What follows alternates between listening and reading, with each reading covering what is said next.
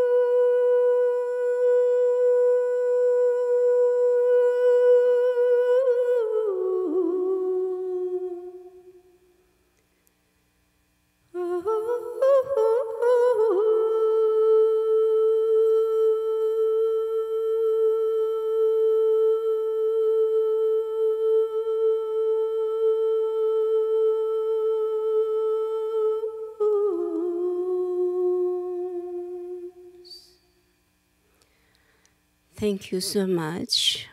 Thank you for having me here. Wherever you are in this world, maybe you're in a car, maybe you're having coffees, maybe you are somewhere in this planet. I appreciate you listen and support. Thank you for everybody here. This place, it's also created as magic. When I say magic, it's the energy. I talk about more energy and then other things. And thank you, Darek. Thank you so much. You bring all these artists who are, if you're not here, many people maybe want to be share their gift. And thank you. Thank you. So we have a song called Sound Healing. If you like or if you believe, in this moment we can recharge ourselves, and also we can send love unconditional love to this world. This world needs unconditional love. If we look at oneness, not about religious, not about politics, we as a one. It's very simple. We're breathing in, we're breathing out. So, we are one. And this is sound healing. And wherever you are, we can dance together and send flowers to the world.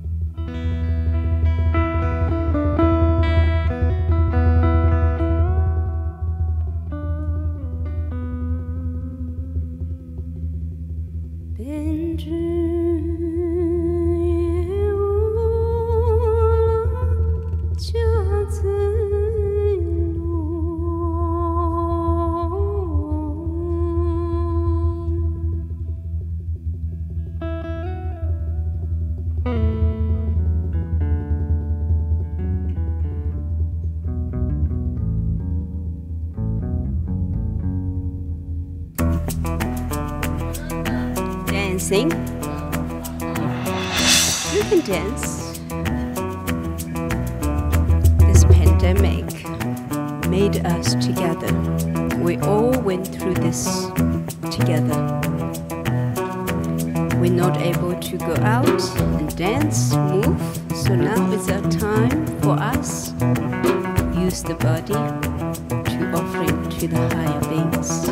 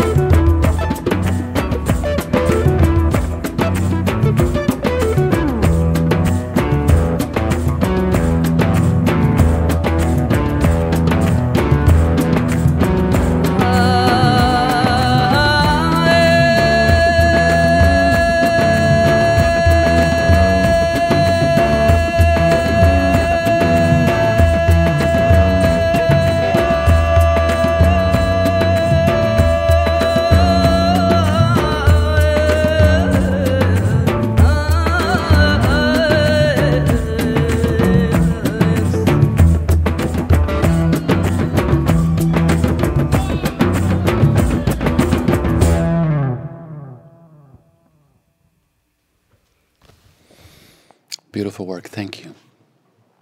Yungchen Lhamo on KEXP.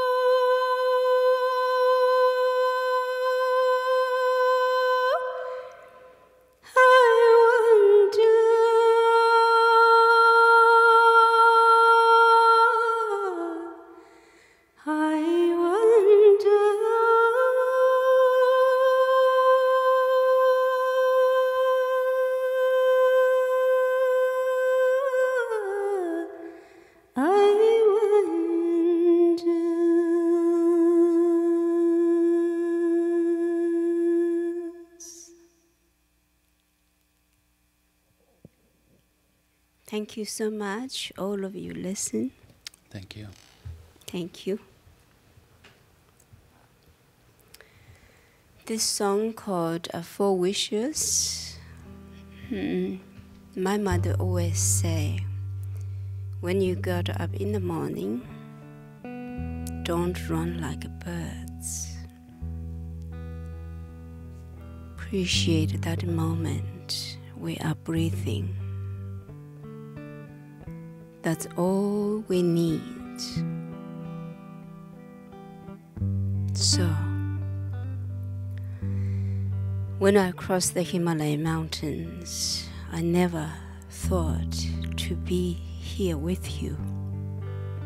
Thank you for everybody's love. This world needs lots of love. We need to love each other. Not because religious, not because politics.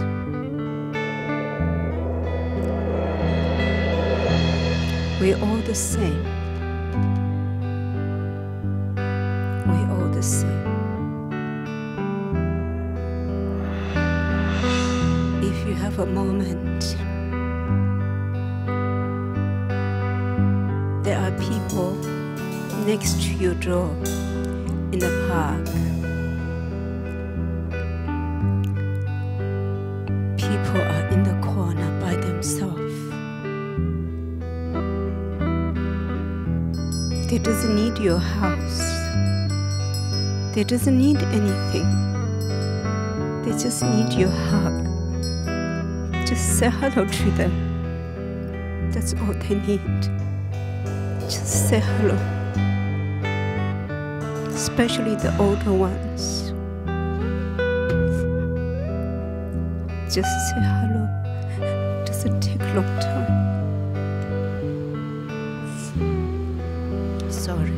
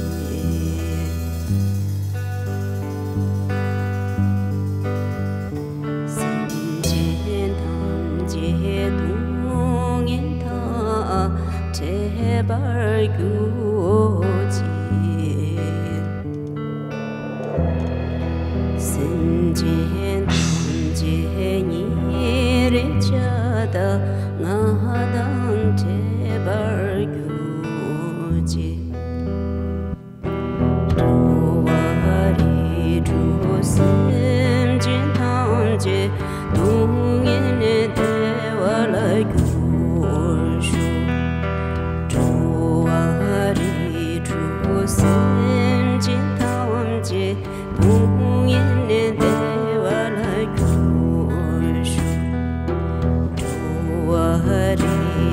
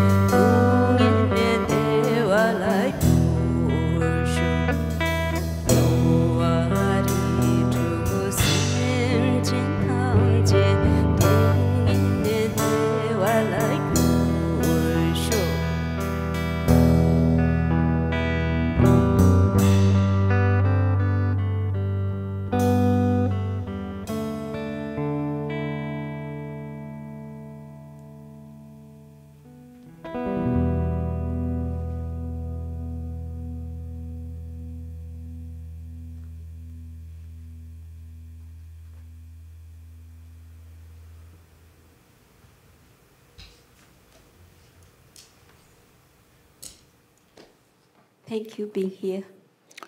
Thank you. Thank you so much. Thank you so much. Yungchen Lhamo on KEXP, where music of the world matters. Yungchen, thank you. I've been looking forward to this for a long time, and it's a really interesting time, especially in Seattle and the United States and worldwide, obviously, for your message of unconditional love, for your message of understanding, for your message of connecting, how we are all one. And I wanted to ask you a couple of questions on that, because obviously I know a bit about your history. You're an immigrant. Mm-hmm. You were born in Tibet. You walked across the Himalayas to go Dar es Salaam. Yes. And then you moved to Australia, where you started singing. You won the ARIA Prize, which is a prestigious award. Yes. And that started your career. And then you started working with Peter Gabriel, Annie Lennox, and others. You did a project with Seattle's own Reggie Watts also. Yes. And with Hector Zazou, the late great producer from Belgium. You've been in this space, working with different artists, creating a career, singing in Tibetan, representing Tibetan culture, representing Tibetan history. And at the same time, that connection of humanity. I know a bit about what you're doing right now in upstate New York, and you're not just waiting for, you're actively engaging in your faith, in a belief system in humanity. And the reason I'm bringing this up right now is that there's so much conflict going on. Obviously, it's always been conflict, but it's visible right now. You're seeing images. My children and others are seeing images, and it's making them forget about the humanity, the humans in this space. It's horrific.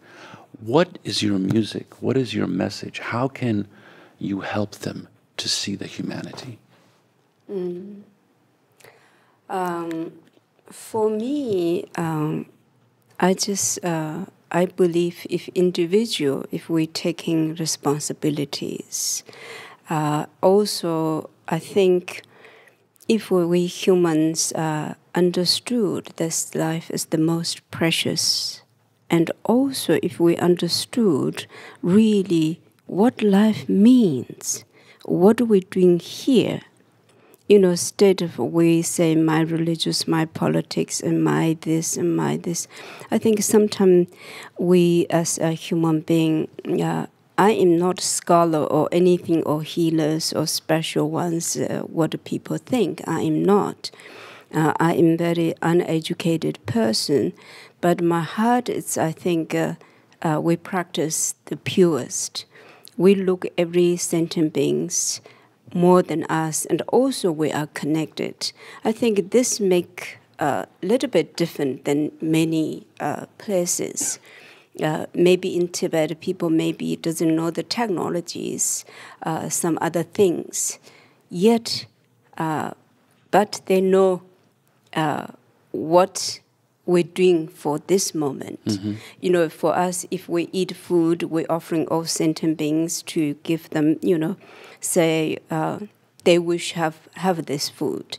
And then if we walk, if we're doing anything, we don't say this is my job. We don't look this as a job or earning something for us. It's more offering. Mm-hmm.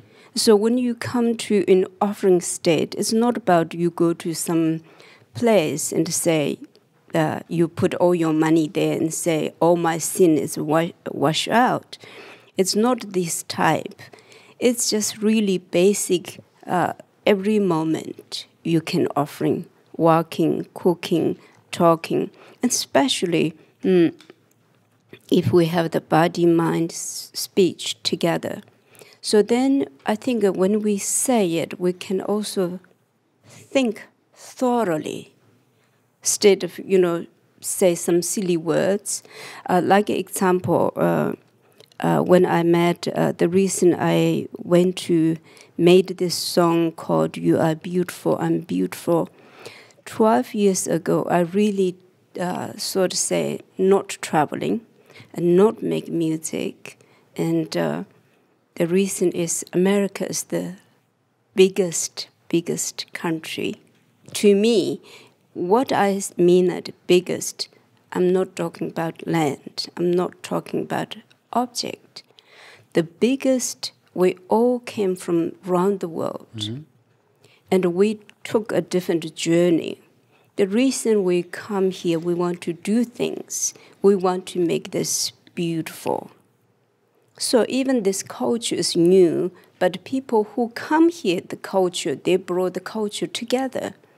And so in that sense, to me, like myself, we give up, so to say, life. You know, when you're taking across Himalaya mountains, you don't know when you survive or not. Many people did not make it, that journey. And these days also people are try to find different journeys and have very difficult. But in that sense, I think now I live here and then I must serve for this where I live. I don't think, you know, here if I hate around me, and then if I cross some mountains, I want to give love. And for us, I think we think that is a little bit difficult. You know, we need to love near you. And this is really a practice. It's not really about become a religious person. And to do kindness and to acknowledging that they are suffering. I think this is not a politics, not religious. You know, if we imagine that person is me, so when I went to that place, I just look at them, they are me. Not I Yungchen go there, I Yungchen special, I Yungchen won the world, or I don't look that way. So I just think this person is me, I am them. Why? If we really look at life, it's very, very simple. We don't talk about politics or religious. We all breathing and breathing out. So the minute you cannot breathing in, you are another side life. So in that sense, I really believe this coming back for me, it's a celebration of life. The pandemic teach us everything is not, you know, always there the same. So any minute can change. And therefore, we lost many, many, many people in the world. And so we did this journey together. Yes. So in that sense, for us, you know, we can really take this moment to celebrate and to appreciate where we are, what we have. Of course, life is always its obstacle. It's not our ways. It's only my way. Then I think maybe it's a little boring. So, you know, we have a different culture. Of course, there are many things it's not so right. And I think there are lots of people like yourself and like all of you. We want to leave something to the younger generation, to leave a legacy. Do you say legacy? Yes. So, and I think this one drop of kindness doesn't mean really you bring amount of money or something. Kindness, the minute we up, we wish that all sentient beings today live peacefully and not separating this and this. Over the all, you know, if we look simple, if we look at the sun never separate. Say you are this, I'm not shining to you, or you need to be not shined. Sun doesn't say this. The moon is the same. So we also similar this. Since we have the life, we all like to live happiness. We don't want to be suffering. So in that sense, I think, yes, my wishes, if you get some inspired or you can look your own spiritual life, and at the same time, we respect the elderly. You know, we came from elderly. The elderly made some journeys, something like this. Okay, thank you. Thank I have to say, though, that your music, I remember seeing you at the WOMAD Festival in 1999, and I had just heard you. You were creating a presence in that show that affected everybody. No, there were a few people there that understood Tibetan, didn't know much about your culture. Their ideas of Tibet is that everybody's a monk. You created an opportunity for people to kind of understand each other. And it was this connection that happened, that everybody suddenly knew something about themselves. And you were that, your voice was that connection. And that was one of the reasons I was so excited about having you here, is that you're one of these rare spirits, shall I say, that is channel and transcending that. And I feel that right now, even the fact that you've now finally released a new record is like, it feels like something's calling you to continue to do this. The fact that you're running a shelter for the homeless mentally ill in upstate New York, you are doing the work and you continue to do the work. And I thank you for being here, and I thank you for sharing your gifts with us. Thank you so much having me. And thank you. I see you tonight. And we have show tonight, tomorrow Phoenix. Then I have 4 shows, New York and Los Angeles and Santa Barbara. Absolutely. So thank you so much. And also this vinyl is pink. I was very surprised. And I have here John produced the CD. John produced a new record. One Drop of Kindness. So let me ask a quick question, John. Yes. You're working with Yungchen Lhamo. Renowned artist, has worked with so many amazing producers and artists. What was your mindset when you went into making this record with her? With Yungchen and with any artist, I think the job of a good producer is to hopefully understand and communicate who they are in a way that people can digest and appreciate them. So Yungchen is the opposite of a diva when you're with her, if that's possible. She's coming in and she entered the door of my studio, didn't look at me, looked through the room into space and said, I will record my next record here. I've never had that happen, and it's not a typical thing for anyone to experience. And having spent time with her in the studio and now traveling, touring, it's the way she works. She is a sort of channel and antenna of energy and follows that. Her compass is some kind of grace and inspiration and energy that she follows. So it's incredible, actually, that everything technically is going so smoothly here today, because when we're dealing with this type of energy, anything can happen at any moment, and does. Usually chaos ensues in the most perfect way, and the outcome is always ideal. So in answer to your question, just open to being a channel for her and her hands and her instrument. I don't even know if she understands what she's doing, and I can't pretend to. We can just sort of do our part to share what we appreciate and acknowledge as being powerful, energetic, and bringing us together. Perfect. Thank you. That was a perfect analogy. Thank you. Yungchen, thank you so much for being here. Thank you, Curtis you. Andrews. Thank you, John Alevizakis. The new record is out on Realable Records, One Drop of Kindness. You're on tour right now. I want to thank everybody for helping put this together. This is something I've been waiting for a long, long time. Thank you. This is KEXP 90.3 FM all over the world at KEXP.org. We're a nonprofit arts organization.